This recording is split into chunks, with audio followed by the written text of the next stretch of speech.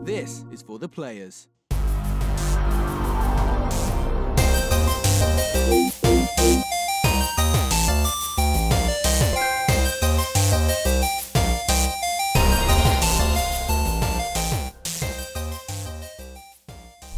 I'm Ryan Betson. I'm Josh Shorten. And this is For the Players, the PopCulturists PlayStation podcast. Over 40 years of playing PlayStation and 8 plus years in that games media combined. We'd like to thank you for joining us in this PlayStation conversation. This PlayStation conversation happens every Monday morning at 9 a.m. Australian Standard Time on YouTube and 8 a.m. on iTunes, Spotify and other podcast services. If you'd like to be a part of future conversations, please join us on Facebook, Discord, comment below. If you're feeling generous, join us on Patreon, patreon.com/PopCulturists. Head over there.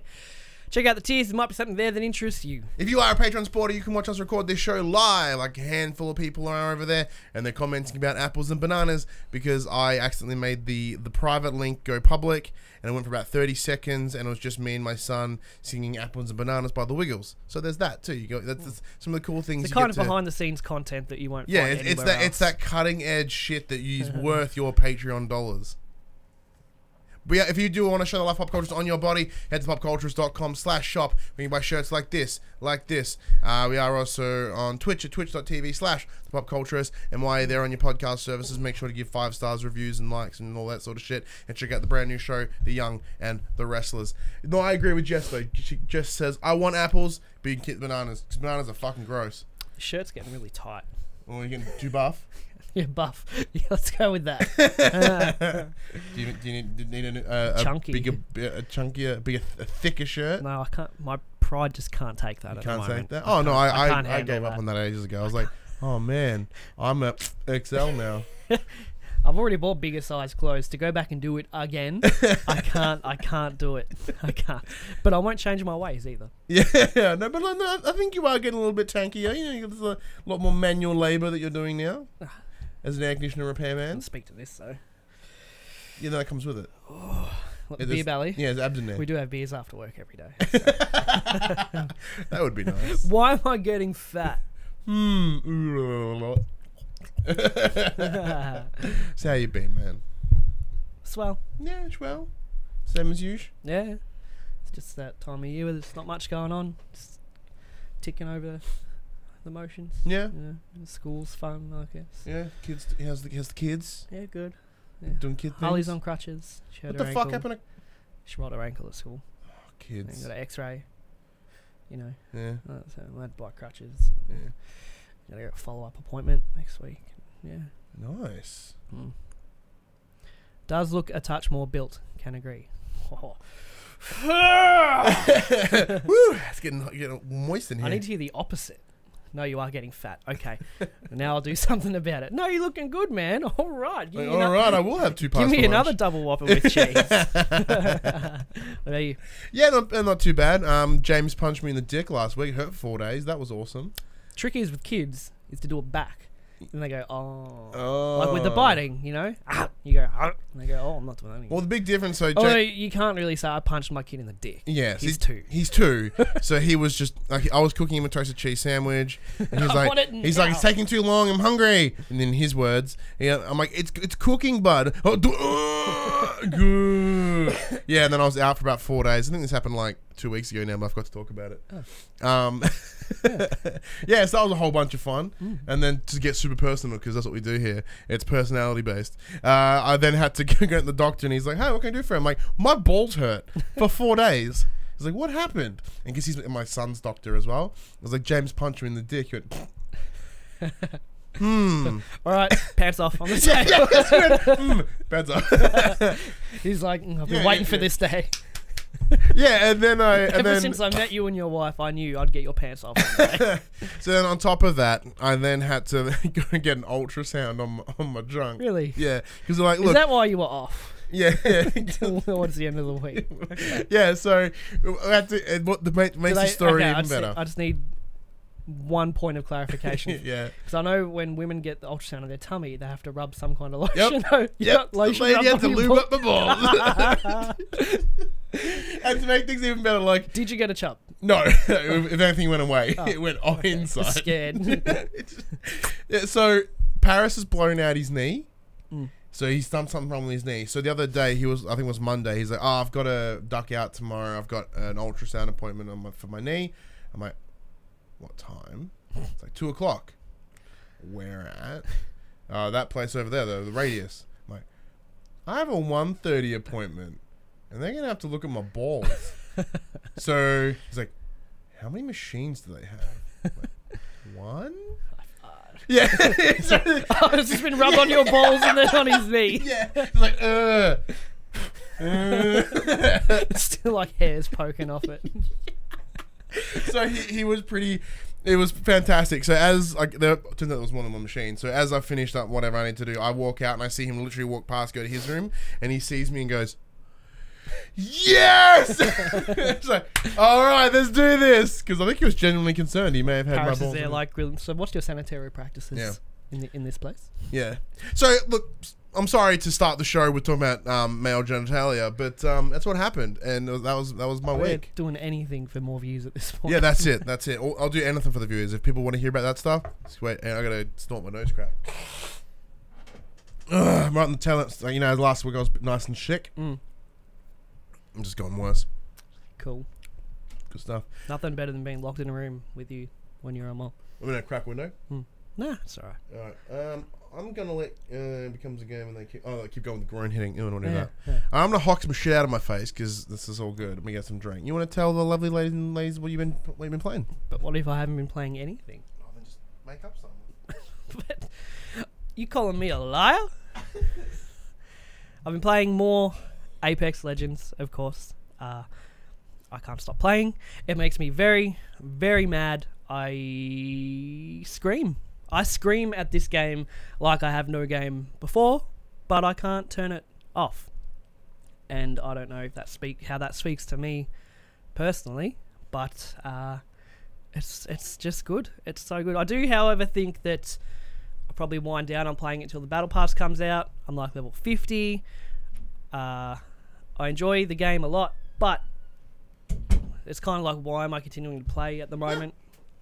Talking Apex. Oh, cool. Like, I enjoy it. I'm nearly level 50, which is when you stop getting loot boxes from leveling up. And it's like, oh, there's no incentive to keep really playing. I'll wait for the Battle Pass, and if it's good, I'll keep playing. If not, then alright. It's good, though. I'm better in the face now. I've just cleared out all the shit. I'm sure you've heard me hawking up crap. It's just my sinuses were a hot mess. It's both types of screaming, Jesse. The bad screaming or just screaming with joy? Frustration and joy. Oh, at Apex? Yeah. Very nice. Yeah.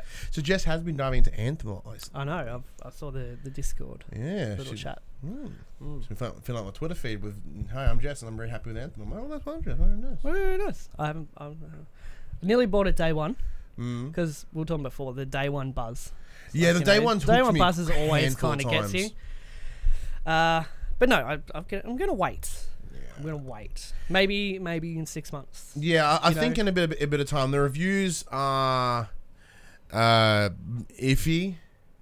Yeah, no, I totally get where they're all coming from. I've watched probably 3 hours of Skill Up and a few other guys talking about it, and so pretty much how I felt when I played the demo. Exactly, and that was kind of nice watching those reviews and then seeing them match my thoughts. I'm like, okay, cool. I know what I'm doing. Yeah, it's like, hey, I know even what I'm after doing. how many years talking about games, it's still like, I'm like, shit. yeah, is my opinions correct? Am I in the right ballpark? And they're like, yeah, no, I am right. And good, this isn't my game. Sweet, thank you very much. I've been playing Diablo 3 a little bit. Oh, nice. Just I find it's a good game to go back to when I've got like a lot of podcasts or YouTube I want to catch up on, because it's just kind of just mindlessly smashing stuff while listening to stuff. Catching up on my SCP videos. What's SCP? You don't know SCP universe? No, SCP. It's a fictional universe where the SCP are a group of people, kind of like the FBI, who capture, diagnose and contain, they call them SCPs, like SCP-092 is like a being that does this and that. No, paranormal, not extraterrestrial, and sometimes just like fucked up creatures. Like, is it a video or like an audio? No, it's a wiki that's been growing for many, many years, but now there's YouTube videos that like talk about SCP, the story of SCP-192. Hi, Paul. Thank you for dropping by. And some of it is like really, really creepy and unsettling, like and really scary. And yeah, it's just a cool universe to like listen to and stuff. I'll link you a video. Please do. I might pique your interest. As long as it's not that dark web one you sent me, or that. No, that's a different. That's sort of scale. Podcast. That was really confronting, actually. Great podcast though. Yeah. But yeah, Diablo 3 is my game when it's like I just want to catch up on. I want to catch up on my podcast and stuff, so I'll just smash stuff. What about you? So this week I have played a lot of Far Cry New Dawn, which we'll get to in the main topic of the show, because this is our review. My review. Your involvement. I did pick up Cook Serve Delicious 2. Oh. Play number one. No.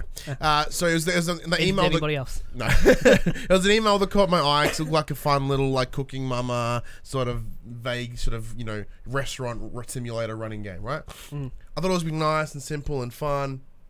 Is it hardcore? It's hardcore as fuck. But it was fun. Like it has all the stress of working in hospitality from the comfort of your own home. Oh wow, that's just what I want Yeah, on my days off. That's just. I haven't tried. It's got multiplayer though, and I would like to try multiplayer. I think that might make it a little bit easier. It's sort of like spread the load. Like Overcooked. But it's not quite as frantic as Overcooked. So it's a lot of menus and it's a lot of button combinations to make things happen. So it's like I want nachos, and then on the side you've got your 4 different toppings or whatever, and you hold L1, and then you press triangle, circle, square, X for whatever associated topping. Makes So sense. and then you whip it out, and then there's also like like hot dogs, but you gotta cook the hot dog first, and then you gotta load it up, and then put the hot dog in it, and then you gotta like while doing that, you also gotta like clean the toilets and stuff. It's all very button menu prompty stuff, but it's good good micromanagement stuff. So although I don't think it's zen enough, because I was hoping for more like a zen like experience. I don't think it's going to be. I don't think it's that, because I probably can't listen to a pod while doing it. Seems to be an opening in the market for a zen cooking game. Yeah. Because they all seem to be like, hey, fuck you. Yeah, hey, fuck you, you're frantic. Fuck you and your heart rate. We need 4 soups now. Yeah, so it was kind of fun. I was playing on the stream. It was very difficult to stream, only because it took so much of my brain. But what was fun, though, I found it very easy to sort of push through by vocalizing my steps as I go. I'm like, hey man, what do you want? You want nachos? You want chilies, bean, cream, cheese? Alright, get the fuck out of here. Thank you very much. And I was like, just kind of, and that really helped the momentum, which I probably can't do if I'm not on stream. My wife will think I'm mental. Yeah.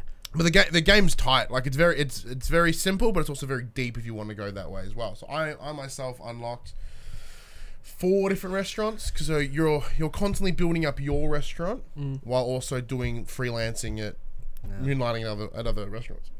Right. There's like an ice cream one, there's like a burger joint, there's a Chinese joint, there's like fish and chips.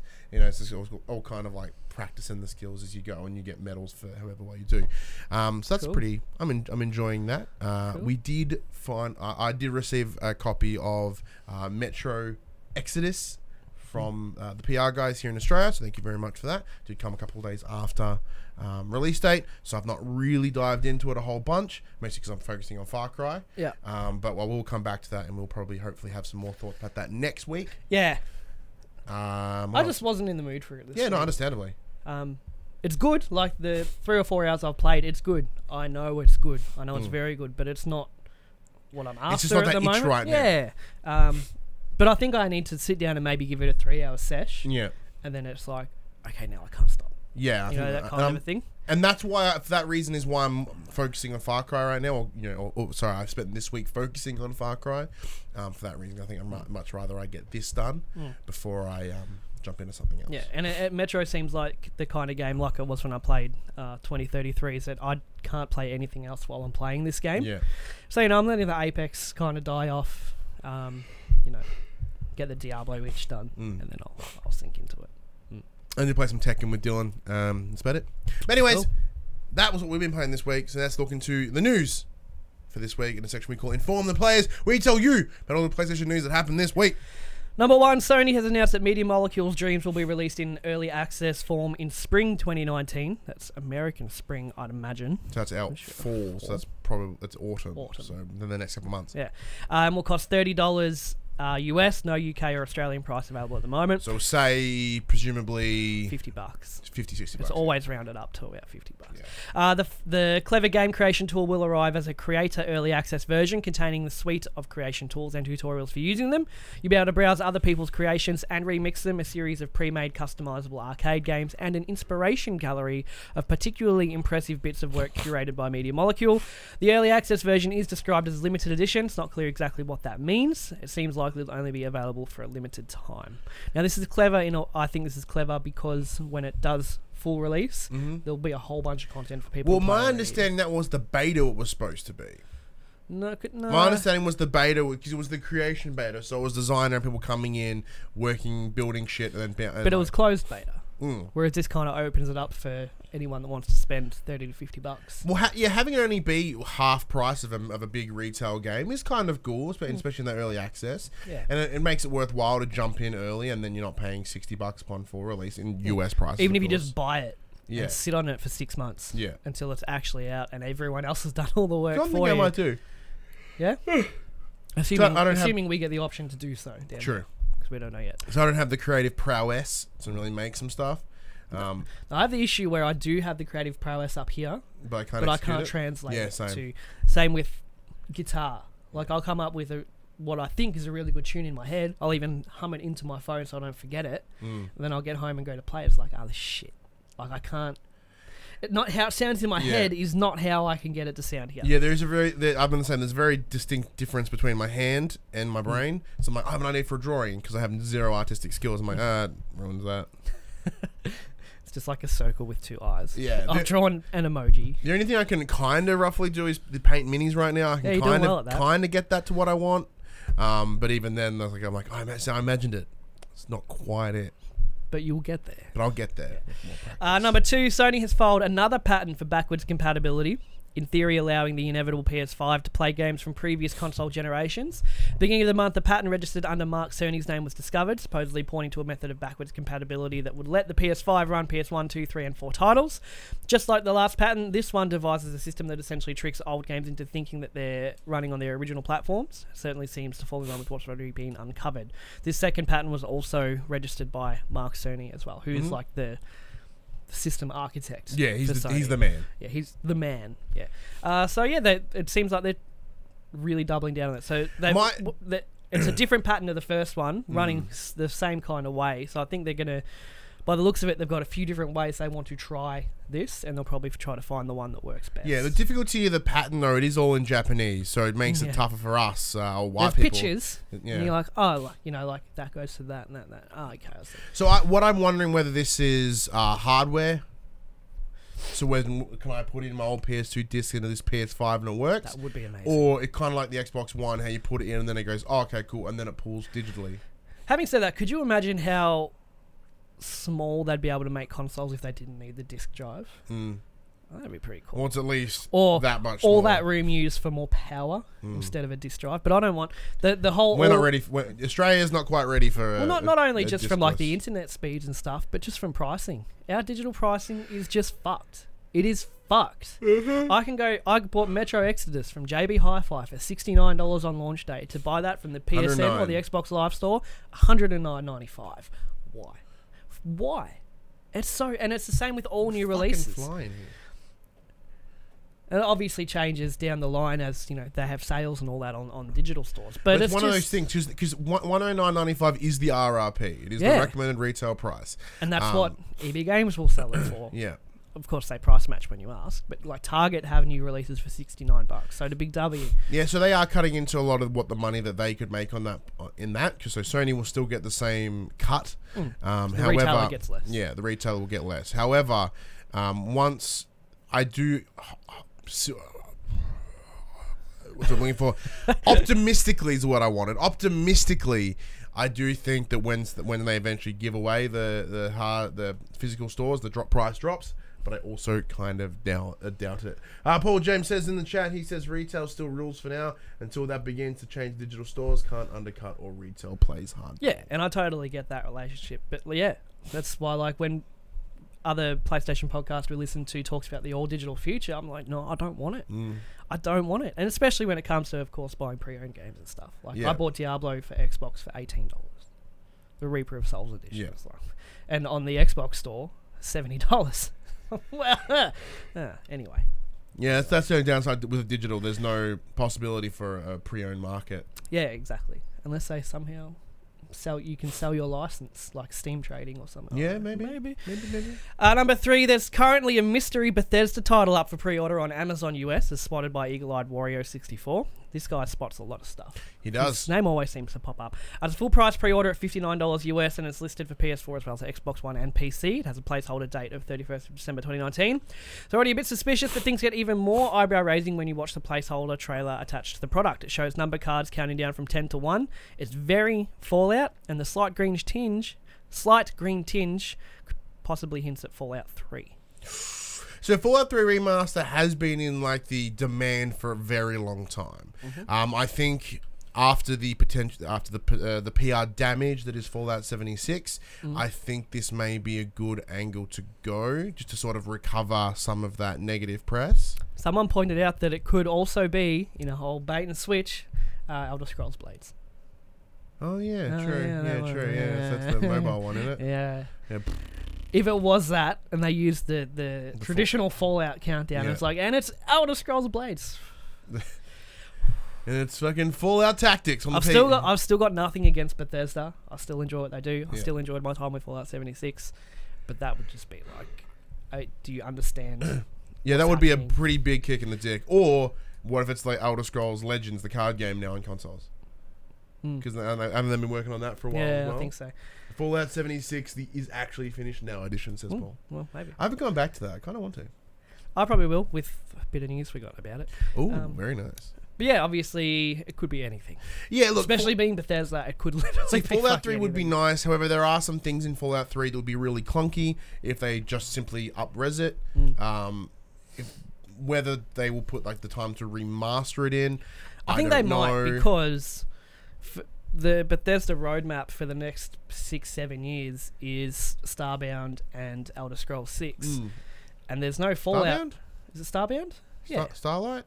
Star something. Star Citizen? Not No, Star it's Citizen. I'm pretty sure it's Starbound. Whatever their space one's Starfield. Starfield, that's it. And there's no Fallout in there. Yep. So I think it would be wise. Well, because the idea was Fallout 76 would then help run the Starfield. Thank you, Paul. So I'm sure that was. Yeah, I think the plan was Fallout to help run through that time. So even though while they're working on these other two things, Fallout's still kicking along in some capacity. And it still will be. There's plenty of updates coming this year, which I'll talk about in a sec. But yeah, could be anything. So don't get your hopes up. Yeah, could be anything or nothing. Number 4, Patrick Soderlund, former EA executive who left the publisher last year, has dropped some details on what he's doing now. They make for quite an interesting read. Upon leaving his position at EA, Soderlund created a new studio based in Stockholm, Sweden. The developer's name is Embark. Embark. It all depends where you put the emphasis on that word. Embark. And since its inception around 3 months ago, it's already built up a workforce of over 50 people and is still growing. Soderlund reveals that development of the studio's first title is underway. It doesn't have a name yet, and concepts still being finalised, but the boss does give a general idea of what we can expect. Quote, I can tell you that it's a cooperative, free-to-play action game set in the distant future about overcoming seemingly impossible odds by working together, Soderlund writes. That's nice. Yeah, it's, he never has to work another day in his life. No. Like, literally. He worked actual millions of dollars. Yeah, and you see how much. Who's EA's boss now? What's his name? I forget his name. We were talking about like every week. I forget his name. Anyway, he's on like multi-million dollars. Yeah. So it's, but it's good. It shows that I think Patrick does have a love for the industry. In that some he still capacity, wants to continue making games and what's basically an indie studio. So. Yeah, no, it does say a lot, which is certainly nice. 30 million payout. It's certainly a nice thing to see that he at least gives some shits. I don't know where to go. I'm just sort of curious to see, but on a good note, you know that studio's got a lot of financial backing. Yeah, fucking oath. Maybe it'll be like Ninja Theory, the whole triple A. Ooh, yeah, maybe kind of thing. Top selling games for week ending 17th of Feb. 2019, number 10, GTA 5, number 9, Spider-Man, number 8, know how you feel about those titles. Number 8, Call of Duty Black Ops 4. Number 7, FIFA 19. Number 6, Resident Evil 2 Remake. Number 5, Red Dead Redemption 2. Number 4, Kingdom Hearts 3. Number 3, Jump Force. Number 2, Metro Exodus. Number 1, Far Cry New Dawn. Damn right, Far Cry New Dawn. Woo! Yay. And just some quick bits. Rocket League has added cross-platform parties via Rocket ID, much the same way Fortnite has its Epic ID and Epic Friends. You can now Xbox can play with PS4 and create a party and all that kind of stuff. That's cool. Fallout 76 2019 content roadmap has been released. There's fucking heaps. What are they planning?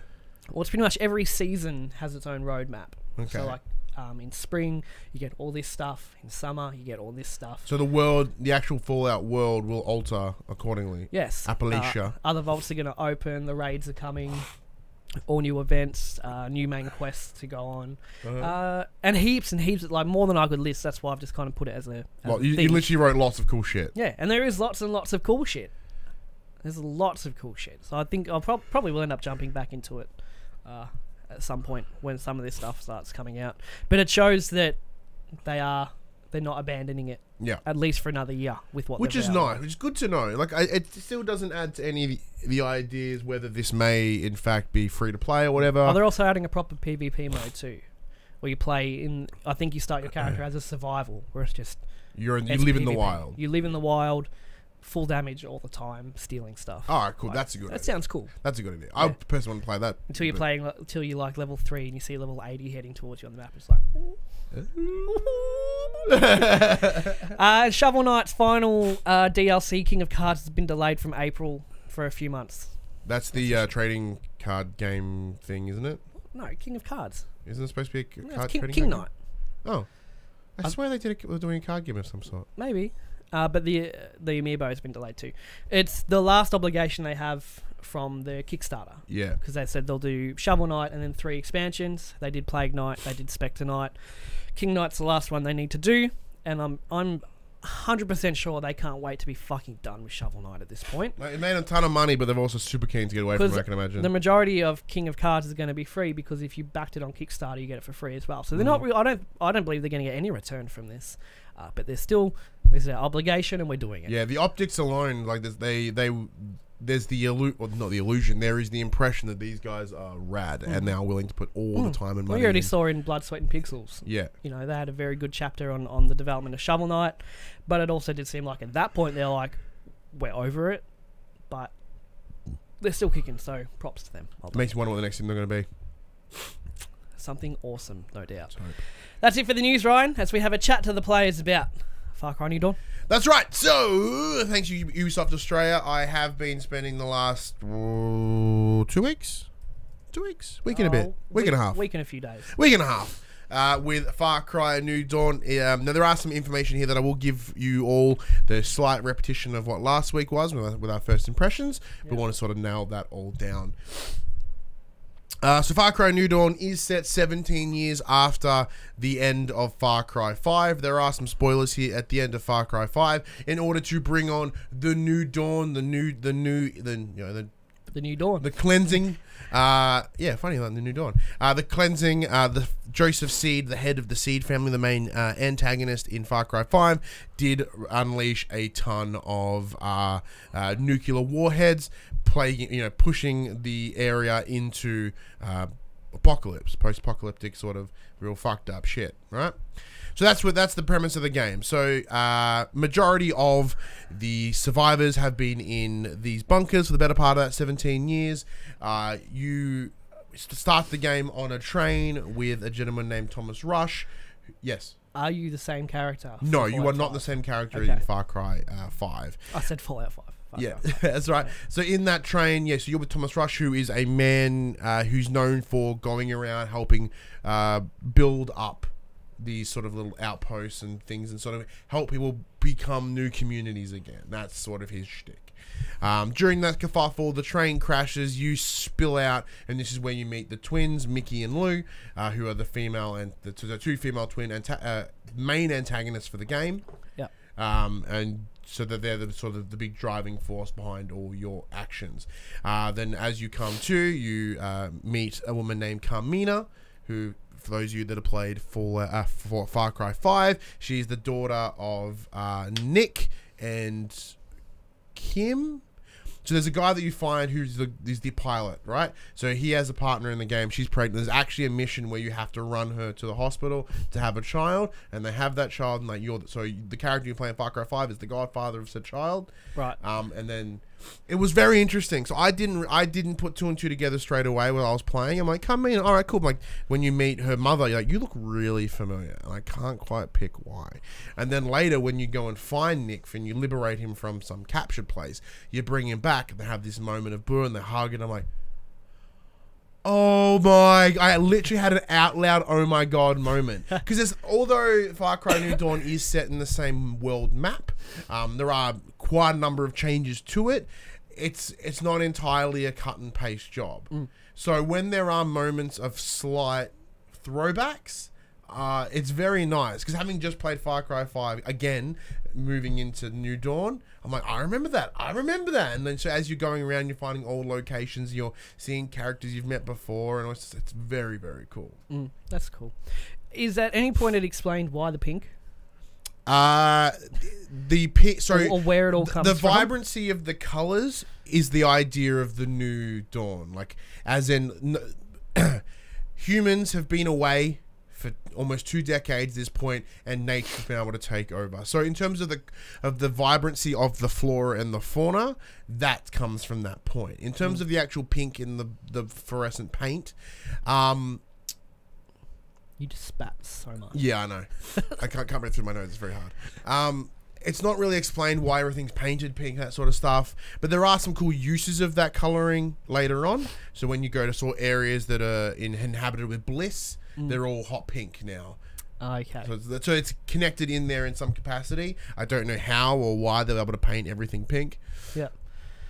But it's more to accompany the aesthetic of the new, the bright, the colourful. So now that you've had more time with it from what we had last week, how do you feel about the change in RPG mechanics? Love do it. you think they should put them into the mainline series? Personally, I absolutely love it. I love the idea. So for those that don't know who may not have checked in last week, in terms of the weaponry, there are 4 tiers now. There is grey, blue, purple, and gold. And they obviously the higher they are, the more dangerous they are, and the enemies are also in that same boat. They're given the same coloring system, and you can now also see health bars above the head. When you hit them, you see damage numbers. So do the enemies have levels, or are they just by the color? Like these are orange enemies, and I've only got blue guns, so they're gonna fuck me up. So you're gonna get wrecked. But if you have an orange gun, doesn't matter what level you are. Yeah. If you're orange and they're orange, you're good. Yeah, there's a better standoff. You can still get mush, but it's a better standoff when you're both matching. So the introduction of these new RPG elements are fantastic. I absolutely love it. Because previously, aside from just playing the numbers game of this one does 400 damage, this one does 600 damage, now that you can you see a visual representation of what those numbers mean, it makes it all better. Like it actually makes me be more tactical in terms of going into an outpost or going into a mission structure. Like for missions like, this is a purple ranked mission, I'm sitting here with grey guns going, probably shouldn't do that.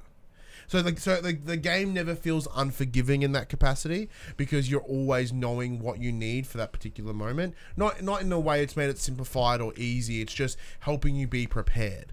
So like I was playing some co-op, funny enough, with Paul, and Paul had superior weaponry to myself. So like it was a really good way to sort of see that black and white comparison. So I think I was rocking tier 2 at that point, which is blue. So I'm going in with this tier 2 weaponry, and Paul's just mowing people down. And Paul just goes, and everyone's just monstered. So we were doing outposts, which now have a multi-tiered structure within themselves as well. So normally you'd liberate an outpost, done.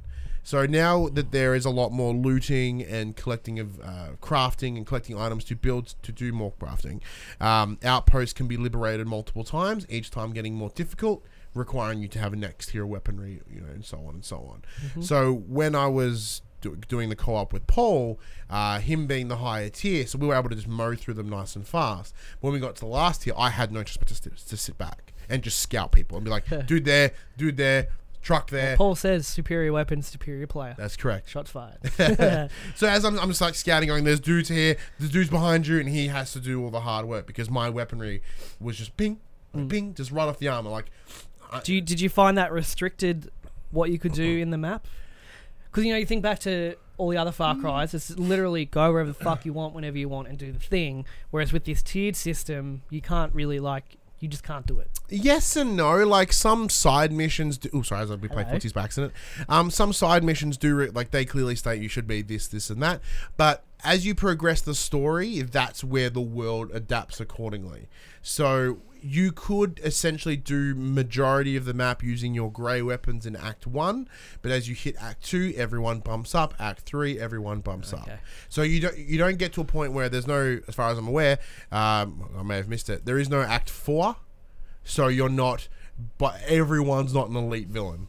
Everyone is you know grey, blue or purple, so for that reason it kind of works better in that way. So as you're leveling up in the story, because ideally as you're progressing through the story, it is telling you that you do need to upgrade your home base to this and this and this, therefore your weaponry should be, part of that should be upgrading your workbenches, which allows you to make newer and better weapons. So if you're hitting Act 3, your weaponry should be at this point.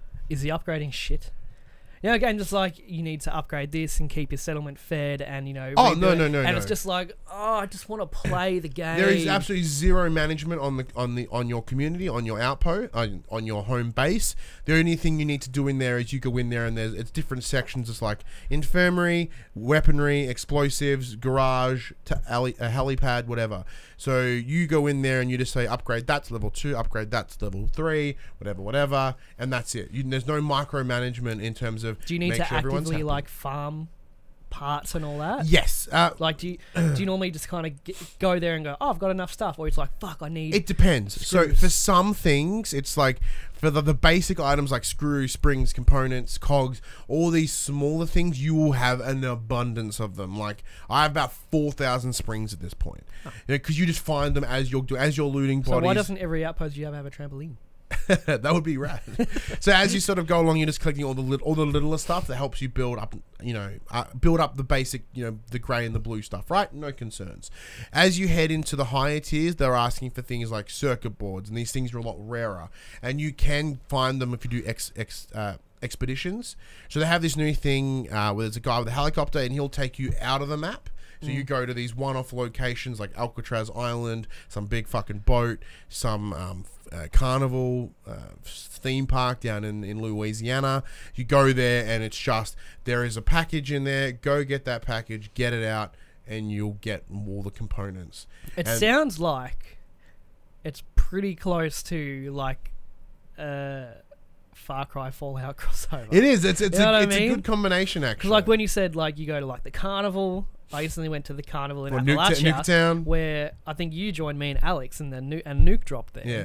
And I was like, oh, it's just, you know what I mean? Yeah, there's some good little touches there. And so as you, once again, these expeditions can also rank up in points. So tier 1, 2, 3. So in that capacity, you can then go back and farm that as many times as you want to sort of get extra circuit boards and whatnot. And then you use them to upgrade your stuff. So there is a little bit of grinding in terms of getting the items that you want. But there's only been a handful of times that I've actively had to go and seek out stuff. The circuit boards were one, and the main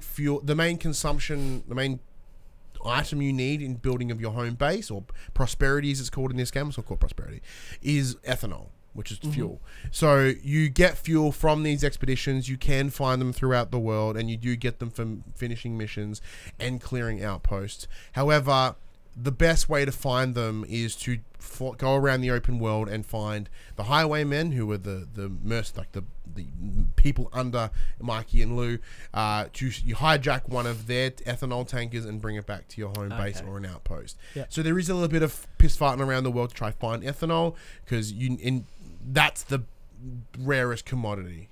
Is it fun though? Yeah, it's fun. But what with the RPG stuff? Do you think they should keep it? Oh yeah, going into like 6 and above. My only concern, like, I love this being a sideline, and I really enjoy this being a spin-off game. I would like to bring up a lot of this to the main thing. However, with the mainline games, they do tend to have that sort of part of serious and sensibility. Like there is some realism to it in some capacity. Yeah, like obviously they get a little bit silly here and there as well, but they're a bit more grounded, and I think part of that stuff takes away the groundedness of it to me, but it still plays fucking great. So the answer is yes. and yes. Yes, but no. Because that's what I found I really liked, because playing Assassin's Creed Odyssey, I hadn't played an Assassin's Creed for like a decade. And it's got all that tiered loot, damage numbers and all that stuff, and, you know, enemy tier levels and all that. I'm like, this is fucking sick. I love this RPG. That feedback loop is great. And Paul brought up a good point, actually. He goes, even if you are a high level, you do need to be careful. I died way more than Ryan because I was fucking around. Because it's so good, like, when you're rocking blue weapons in Assassin's Creed and you do this really hard fight or whatever, and there's an orange weapon, you're like, you can feel, like, you're like, oh, like, you can feel the power difference, you know what I mean? 100%. So, like when I unlocked to be able to get the gold tier, right? And, you know, the game lets you compare your weapons, like, what is it now compared to this one, so you know what you're getting, advantages, disadvantages, right? So, when I finally went from the purple to the gold, I picked up, I was like, and I'm just mowing down regular people, mate. I legitimately felt powerful. Yeah. And it was really cool, because it was this weird line of remembering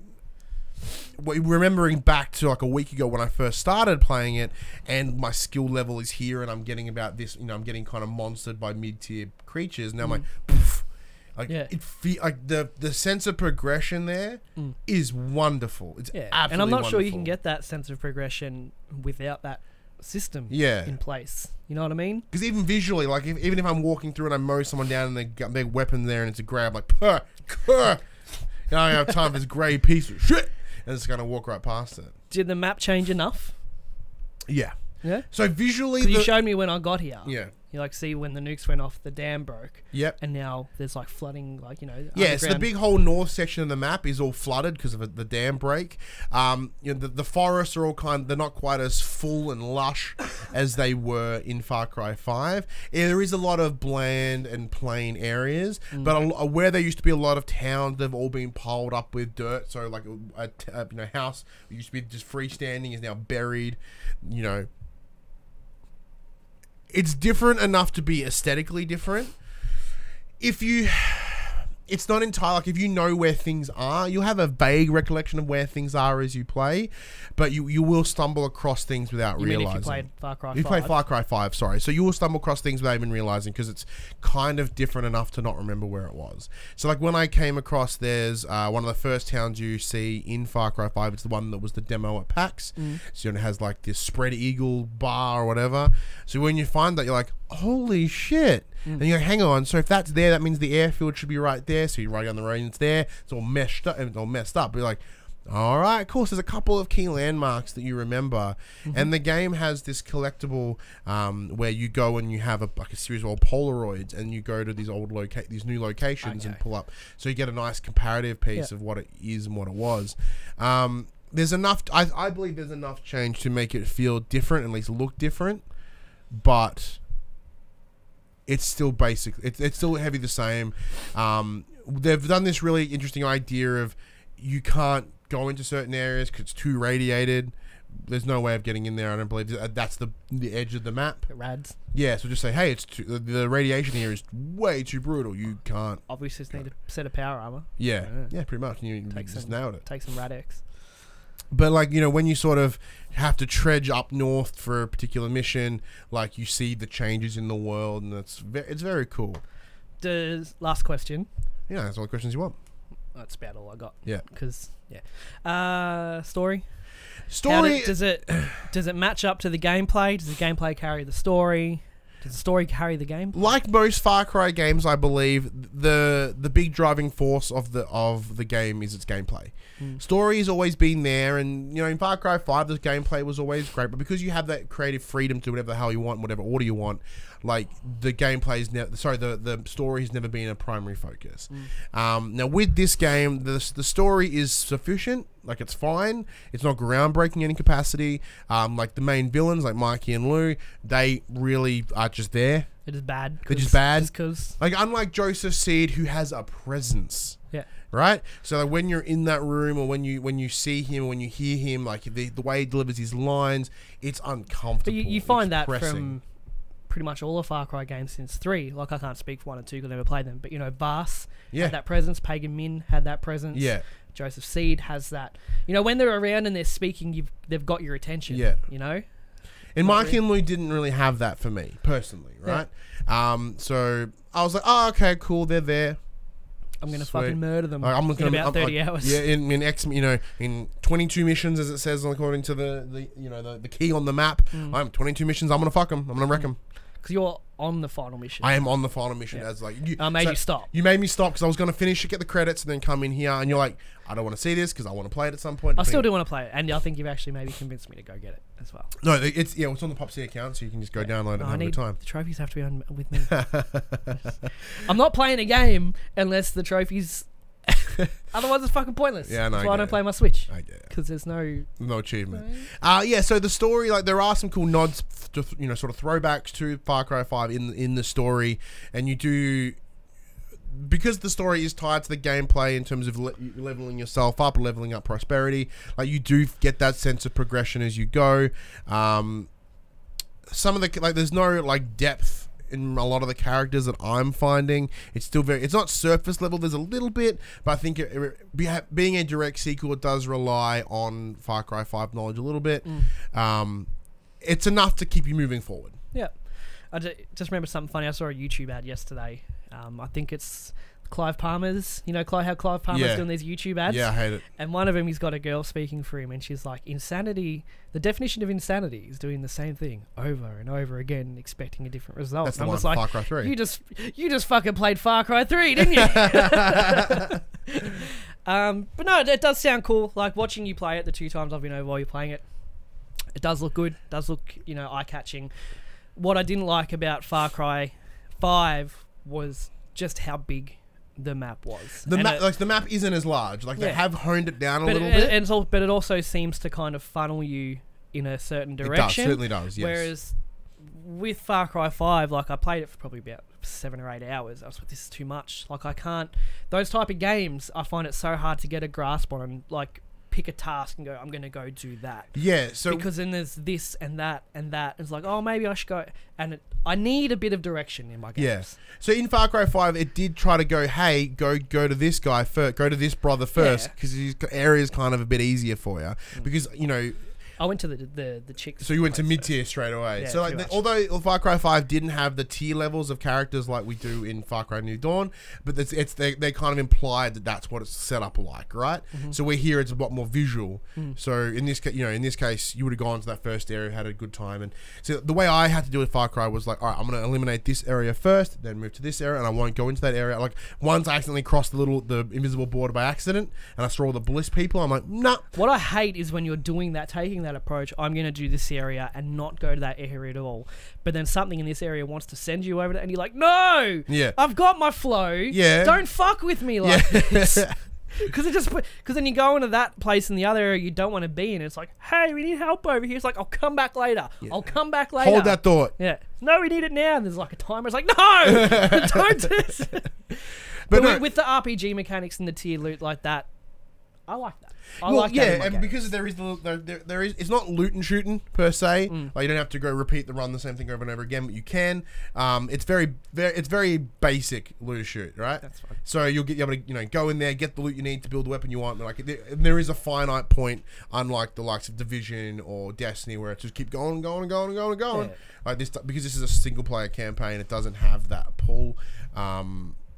But no, I'm thoroughly enjoying myself with it. I'm like, this close to getting credits, and once you boot, I'm going to get credits, and I'm going to feel happy. And then check out the platinum. Well, instead, I've completed almost all the side missions. I've got a good hunk of the trophies. There are some co-op ones, so Paul, if you are still watching, I may need you to help me get some trophies, so we can get some plat going on. But yeah, I'm thinking I might chip away at it, but it might not be an instant thing. I might have to go play with Metro for a while, then come back and sort of do the rest. Because there's no... Because coming up to, March? Yeah. I'm like looking at Sekiro. I'm like, oh, I don't know, because these games I'm always like, they're so fucking cool, but I suck, and I can never get past like the second boss. And like Sekiro's like cool, and then like the Division 2 is out, and the day one still might hook me. You know, that whole day one, like the hype's out. You see it on the shelf, like, oh, I'll just get it, maybe. Yeah. And the Sinking City is out as well. Yes, that's what I'm very excited for. But you have time. Is there anything in March that you're even kind of not really? Like, I'm pretty quiet now. Until Days Gone in April. Days Gone in April is pretty much the big one for me. So I may try to do some sneaky catching up, sort of chip off a couple other games in that point, or I might just not and chill out. Cool. Just wrestling. Got Fastlane in 2 weeks. Oh, Excited. And Mania in April. fuck yeah! I'll watch Mania. Except it's on school days for me. Yeah, it's on a Monday. It doesn't fall on Is it school holidays though? I'm unsure. Be pretty close. I've got nothing else. But yeah, so look, in terms of would I recommend Far Cry New Dawn? Hells yeah, I would. The game's great. The game's really, really good. It is cheaper than a full price game, so that's going to be an advantage of it as well. If you played Far Cry 5, if you really sort of enjoyed the RPG systems that they're bringing into the likes of Assassin's Creed and whatnot, you are going to have a good time. The story is enough to keep pushing you forward. There are nods to Far Cry 5, which makes it even better. Paul James says more, which means he's a big fan. He's digging it. He's enjoying it. I bet you it's about, what, $60? Far Cry? That's Far Cry 5, dude. Why the fuck Just would it bring that chuck up? Far Cry in them search up there.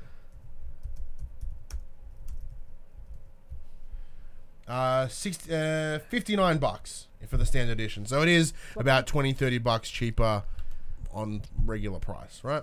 Not too really, bad. because you could buy Far Cry 5 from JB for $69. Well, it depends on what's EB got it at. That'd be the real tower. EB games. $150. Far Cry. But yeah, no, I thoroughly enjoyed my time with it. 70. I think 70. Yeah. There you go. I think it's great. I think it's absolutely great. I don't know. There's another ways I can say it. It's fucking great. Cool. Like I'm not as enamored with it like I was with Resident Evil. However, at work I've been thinking about Far Cry and wanting to play it more. So that's a good sign. That's totally a good sign. It is. Go pick it up. So big thank you once again to Ubisoft Australia for providing us the code for this game. We do certainly appreciate it.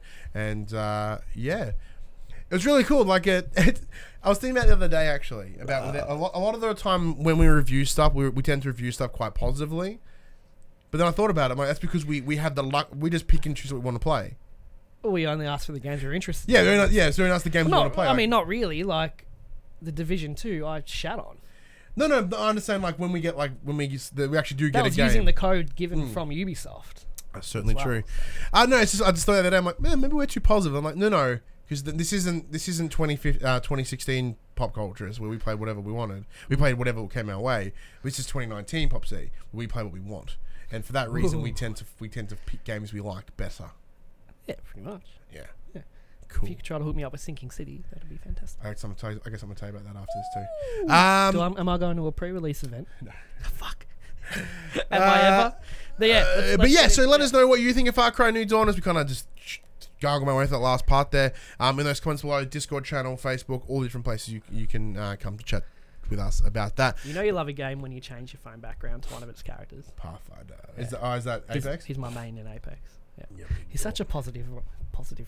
Everyone's like, yeah, let's fucking kill each other. And he's just like, hello, friends. I killed you. Are you proud? Or like because you can do finishes. Like you knock them down, you do like your finisher on them. One of his, he like grapples them through the neck, rips them forward, and then goes for a high five on the way down. And when they don't, because they're like, ugh, his like smiley face goes sad. He's like, oh. Just doesn't realise that he's murdered them. Yeah. But yeah, let us know on all those social medias that we do have down below. We're very keen to chat all the time. If you want to talk to Josh, though, probably Discord's probably the best option. Discord's all I have. Yeah. The drop. So Far Cry came out like a week ago. These games are coming out this week. In a section we call Coming to the Players, which is we read the drop. Heads up, as always, these are North American dates, so they may not come out on the corresponding day. An example, Farm Together was meant to come out on Wednesday. It didn't. It's coming out on Monday. So tomorrow, I'll be farming together by myself, and I'll probably stream that on Wednesday. Are you picking that up, are you? Fuck yeah, I'm picking it up. It's a big drop this week. It's a big that's what she said. 8-Bit Invaders, PS4 Digital and Retail. The Arc Slinger, PSVR Digital. Awesome P, PS4, PSV Digital. Blast Zone Tournament, PS4 Digital. Crash Dummy, PS4 Digital. Remember Crash Dummies? Mm-hmm. You remember them? Yeah. It was a game. Creepy Road, PS4 Digital. Dead or Alive 6, PS4 Digital and Retail. Oh, yeah. We got a punchy game. Isn't that the Boob Duel Game Simulator? Yeah, but apparently they've toned down on that. Boobs. Maybe, I don't know. Yeah, that's it. Death Coming, PS4 Digital. Deponia Doomsday, PS4 Digital. Dirt Rally 2.0, PS4 Digital and Retail. Doom and Destiny, PS4 Digital. Fimble, PS4 Digital. Honor and Duty D-Day, PSVR Digital. That could be kind of cool. Doing like D-Day in VR. Yeah. Like with the boats and stuff. Horrifying. The Lego Movie 2 video game, PS4 Digital and Retail. By proxy. Nier Automata Game of the Year, Game of the Yorha. Edition, PS4 Digital Retail. That's a good game. You should play that. Pick-a-Pix Classic, PS4, PS Vita Digital. That's got nothing to do with Pokemon, by the way. Remy Law, PS4 Digital. Stellaris, PS4 Digital. I know this is a very popular game. It's PC. Was PC? It was, yeah. Summer Funland, PS VR Digital. Toe Jam and Earl, back in the groove. Ooh, I have to tell Dill. Dill's a big fan. PS4 Digital. Trials Rising, PS4 Digital Retail. I have been playing the open beta of that. I forgot to mention that. Game's good. Vertigo Home, PS4, PSVR Digital. The Walking Vegetables Radical Edition, PS4 Digital. War Tile, PS4 Digital. This actually sounds cool. War Tile, experience a living, breathing tabletop video game that invites the player into a miniature universe full of small adventures that is set beautifully in a beautifully handcrafted diorama battle boards inspired by Norse mythology to honor the Vikings. Oh shit! I have to let Paris know. That sounds fun. That sounds great. Fun. I haven't seen a trailer or anything. We'll have to look into it. But yeah, you can very much tell that everyone was like, "All right, we're Let's say out of Anthem and Metro and Far Cry." Yeah, let's ignore the week of the 15th and the 22nd, and it's done. Cool. Yeah, but yeah, so Trials Rising, I should mention, we did originally play the alpha. We were given codes once again. Thank you to Ubisoft. The alpha was a fucking hot mess. I got connected twice, I think, in the entire time I played it. I think you did talk about that. The yeah, alpha. Yeah, I did. Yeah, so I've been playing the open beta. Runs so much better. Like, I just no problem getting in and out. That's why there's alphas. That's right? exactly why there's alphas. Yeah, so it's cool to see that change, that growth, and hopefully we can jump on that this week. I had some fun with Fusion back in the day. Yeah, Trials is good. Fusion. Trials good fun. Reminds me of Elastomania. What? Reminds me of Elastomania. Did you ever play Elastomania? It rings a bell. I don't think so. It was like a Maybe. 2D motorbike game, and it's super tracks. It's like a flash game. It's like back in the high school days. Did you ever play Ollie Ollie? Yeah. How good's that? It's on Switch now. Is it? Came out last week. I'm What's still that? not going to play my Switch. I was actually on the fence about selling it. I'm like, why the fuck do I even have this for? Ooh, It's my YouTube machine in my bedroom. Yeah, I don't play a lot of Switch. I've got it hooked up to my little bedroom TV, and I just use YouTube. But then the mainline Pokemon game's out later this year. Yeah. That's probably going to be dope. Yeah. Why can't they have? I think it's worth holding on to. Why can't they have trophies or something? Yeah, it does need an achievement capacity. It's good. But then it's liberating when there's not at the same time. No, I disagree, because although I don't trophy hunt, like, you know, if you want trophy hunters, there's another PlayStation. It's that little dopamine rush you get when it pops. Yeah, go bing. Oh.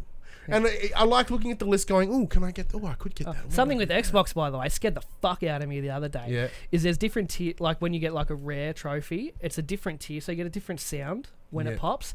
And it's so fucking loud. It's like, bring! And then a diamond shattering. I'm like, what the fuck? Because I'm playing... What was I playing?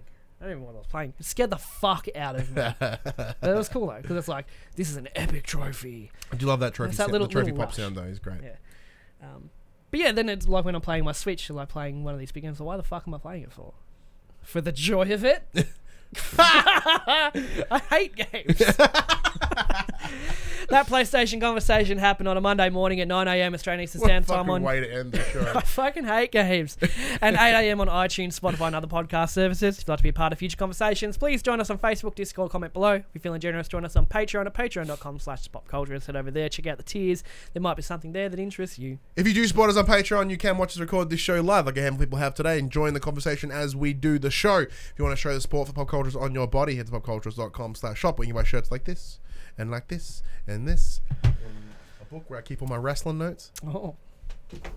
You need to young and the wrestlers. Yeah, I was going to buy one, but I already had that one. So, like, that's already almost full. So. Okay. Next one.